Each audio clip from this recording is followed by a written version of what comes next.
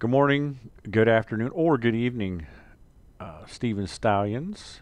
This is Mr. Tauser again, and today we are going to look at um, how you can make a basketball game, a video basketball game, just something fun you can do on your own on your computer, or you can send it to friends. They can play it on their phones, on their computers. Um, so we're going to go through that. You may have seen me do something like this in my live session on Friday, May 15th, but I decided to make a video about it too, so it's a little easier to access. But this is how to build a basketball game in code.org. It's one of the features they have in there. So what you're going to do, you go to code.org like I did right here in whatever browser you use, Chrome, Google Chrome, Bing, uh, Microsoft Internet Explorer, Edge, however you get to the internet, Safari on an iPhone, and then you're going to go to projects, and we're going to look at projects. Now it's going to look like this here, and you can see Sprite Lab. We've done Sprite Lab before, App Lab. I've shown you some stuff in there before, but we need to go view the full list. So I just hide the full list, view the full list. So it's right here on the page. And then there's all sorts of other options here. There's Dance Party. Some of you have done Dance Party before. It's kind of a fun way to make some creatures dance and have some cool music. But today we're looking at basketball. And it looks something like this. And this is the basketball feature on code.org. And we're going to build a little game. And first thing that I want to do is make sure there's a ball in place. So when I click run, I'm going to move this, throw a new ball. I got it right here. You put the ball here. So whenever I click run, it's going to throw a ball. Watch this. Just like that. Okay? That's the first thing I had to do.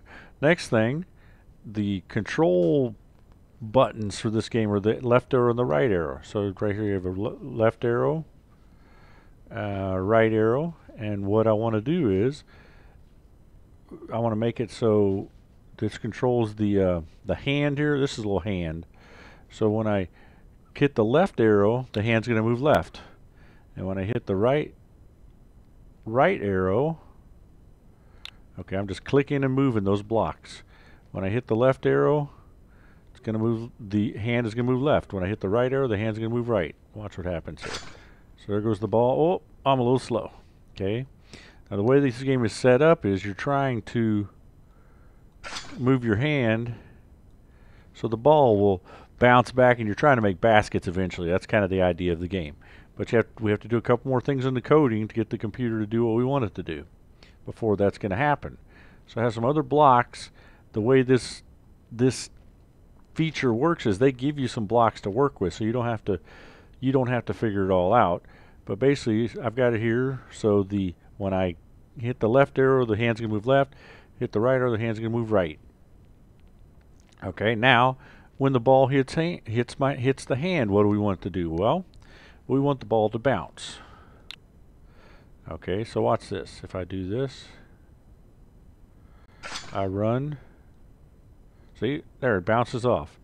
And just for a little added fun, I'm going to make it so not only does it bounce, it's going to make a bounce sound. So I'm going to move this a little bit. Okay. And if I reset, run, see, did you hear it bounce? Bounce. Okay, like that. Next thing I want to do, when the ball hits the wall, I want it to do something. And I don't want it to go through the wall. I want it to actually bounce, and I want it to make the bounce sound. So basically it's doing the same thing whether it hits a hand or the wall. So watch what happens here. There's the bounce. Is it going to bounce there? Yeah, see, it bounces. Bounces off the hand, bounces off the wall. Just like that, back and forth. That's cool.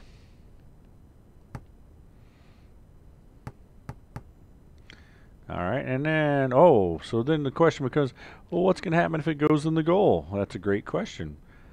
Obviously, it's not going to bounce because it's going to go in the goal. So I want to actually, when it goes in the goal, I want to score a point. And it's going to put a point right there for me when I score a goal. And it's going to look like this. It's going to, hopefully I won't do too poorly here. I thought I had it. It's a little tricky. I'll try. I think that's going to go in the goal, isn't it? Nope, it's not. Shoot. Oh, I missed. Okay, but it's going to go in that goal eventually. We'll get back to that in a minute. All right, so when the ball's in the goal, I score a point, and I'd like it to make some sound too. So we're going to play. I don't want a bounce sound. No, if you score a goal, what do people do? They cheer. So it's going to cheer. Now, what's going to happen if the ball comes like it just did with me? It comes back here and it doesn't hit a wall, doesn't go in the basket, but it misses the hand. It comes and goes out. Well, that's when the opponent's going to score a point. And we're going to play a sound that's just the whistle sound. Okay, so it's going to look like this.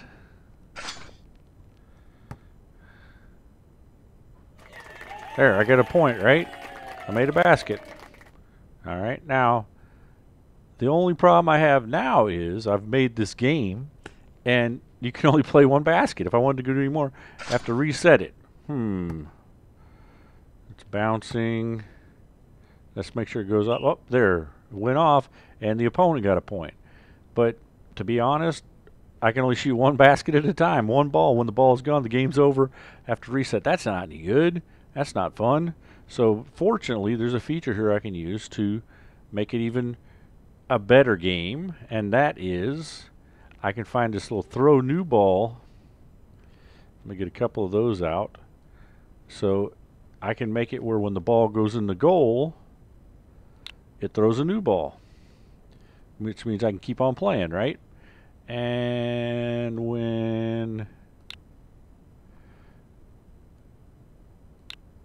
the ball misses the hand, I can throw a new ball. Okay, so it's going to look like this. Whatever happens here, there I did it. I scored. It gives me a point. But now a new ball goes. I get to run. Oh, there. The opponent got a point, and it's going to still give me a new ball. Just like that.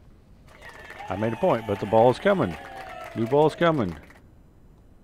Just like that. Crowd's cheering.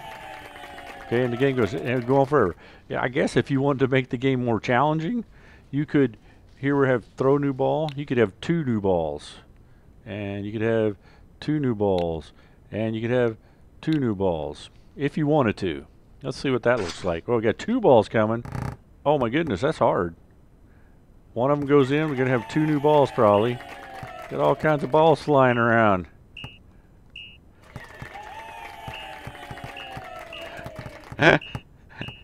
So I think having 2 new balls might be a bit much. So fortunately, I can pull this off, go back, throw it away, pull this off, throw it away, pull this off, throw it away. And with that, that's pretty much the game right there.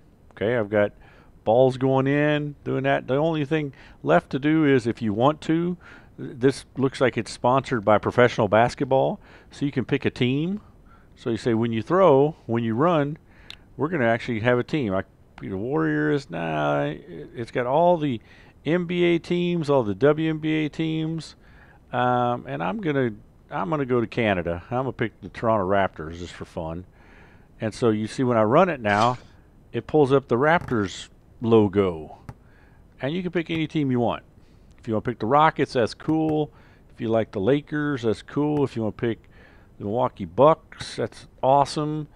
If you want to pick the San Antonio Stars, I believe is their WNBA team. Let me find one of those here in a second. We'll reset. Okay, there's the Atlanta Dream, the Chicago Sky. Let's see what that is. The Chicago Sky. That's the Chicago WNBA team, and there's their little logo for the game. Okay, I'm going to stop there. Okay, and to show you one other option that you have, if you want to, this little button here says set hand speed. You can make it so your hand moves different speeds, or it goes very slow, it goes super fast. You can do that if you want. Go back to normal. You can also, the ball speed. If you want the ball to go really fast, then or if you want the ball to go super slow, okay? But what you can do when you're done making this game, like I am, Chicago Sky, you can share it with your friends, or share it with your family, or share it with me if you want, okay? And the way you do that, I mean, go back, you go to the share button while the game's playing. Actually, I'm going to stop that so I'm not hearing all the noise. You click the share button, and you can send it to a phone, just like other things I've showed you on here. You put in the number and you send it. Okay, I'll do that. Or you can share it if it's okay with your parents. You can share on Facebook, you can share on Twitter, but you can also just copy this link, and then you Control C. You can save that, or if you're however you save a link on your computer, you save it. Control C, and then if you watch this, I go to a new tab, and I Control V, I put in that link, or if you get the link on a phone, you click on it, and then the game is going to be right there. If I run it, there, see, it's the Chicago Sky. Whoops, I'm moving a little slow. But see, now I'm playing the game. You kind of have to re-angle your hand so it goes through there. All right, it's 1-to-1. So that's it. And that is how you share the game. Okay, again, you click on share, and you get this dialog box, and you can share. You can share by phone, you can share by clicking the link and sharing it. If somebody is by the computer and they have a phone, they can scan a QR code. They can scan the QR code, and they'll see the same thing. All right, so that is how you make a simple basketball game on code.org. Again, if you make one and you want to share it with me, you can share it, get the link, and then share it on Dojo with me through the, in your portfolio, or even just have you or your parents send me a direct message with the link.